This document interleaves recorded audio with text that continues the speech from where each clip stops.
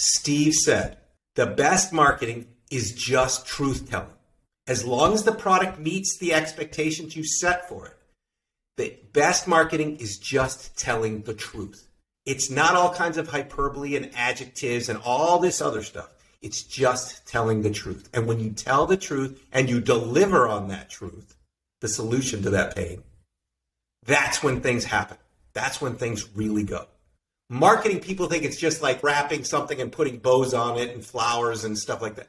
That is not what true marketing or product marketing is.